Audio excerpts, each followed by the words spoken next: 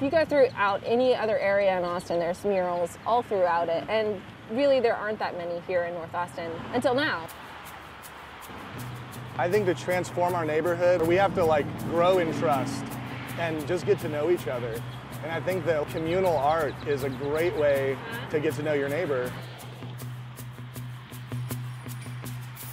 I started off doing just Beauty Will Save the World in black and white, just the lettering, knowing that it would be tagged. And the people who tagged it ended up, it was too perfect. So the idea is to include the first round of taggers because they're part of this neighborhood too. That was looking so good. Part of me wants to cut in like a triangle, but I don't know. I live really close by, so when Rigel last year painted Beauty Will Save the World in white and black, it was like an open invitation to me. You know, he was like, yeah, come on, let's do this.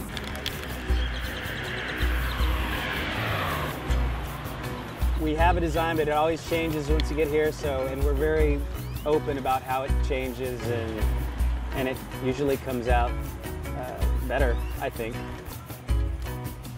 You know, because you can meticulously paint a little painting for a long time if you want to, or you can do something sort of spontaneous and fast and collaborative and fun. That's the best part, you know. People just coming up and wanting to work on it randomly. They pick up a brush and start working, and they tell us their story, and then we never see them again. I think we just wanted to do one mural, and that was it. And the response from the neighborhood was so affirmative that we wanted to do more of that. I'm getting to know the neighbors. I've been here for a couple years, and pretty much everyone's totally on board. Like I said, I love it. It's just so cool. It's been such a difference in the neighborhood. Right now, I'm just interested in trying to get this whole stretch from Cooper down to Carpenter. I think there's like 14 or 15 houses. And just make this stretch of the road like awesome. Rock and roll. Thank you. Love that guy.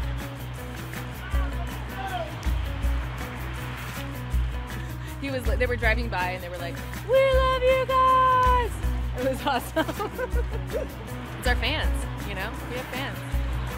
Since there's so many different cultures in this area, and more than anywhere else in Austin, we've been calling it the International District, because that's what it pretty much is. That's where we got the idea to use the same statement and just translate it into 15 different languages, including English. I mean, assuming we get to do all the fences.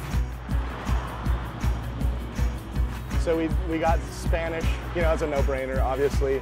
Vietnamese is the next one, and then there's Croatian. There's actually Croatian immigrants that live in that house, and we're like, this is a good starting point. As people are passing by, they get a glimpse, and maybe it makes them feel better. And they're very happy to have that in their neighborhood, you know, representing their culture. It's odd that it's right on Lamar, but this is what people have, and we're using art as a vehicle to make it so that people see the beauty in their own neighborhood. We have the opportunity to have more of an impact on people's perceptions of our neighborhood. This neighborhood has a stigma, but I think there's a lot of beauty here. I think there's a lot of creativity. You know, the difference between these walls being just fences and these walls being painted with murals is huge. You know, I think people really respond to them. They're having a connection to the neighborhood that's different than what it was before. It was just boring and nobody cared. This isn't ever going to be a finished product. You know, I see graffiti artists, like, if they want to come in and do graffiti art, they'll get incorporated and then kind of like assumed into the greater vision.